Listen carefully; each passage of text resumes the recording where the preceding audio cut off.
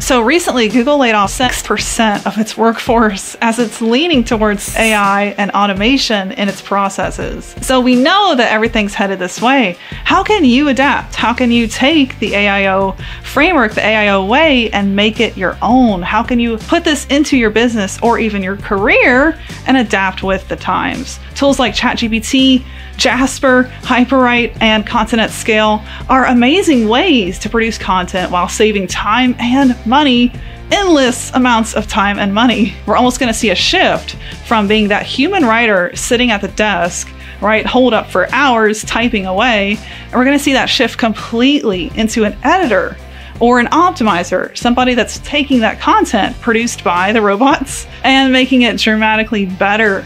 So your editing skill sets, the ability to cut the fluff, all of that is really going to come in handy. So focus there to make sure that your career shifts with the times. If you're in marketing or you run a business or you do content in any capacity, I'm talking about this in more videos. So keep watching for more tips on the AI and the human.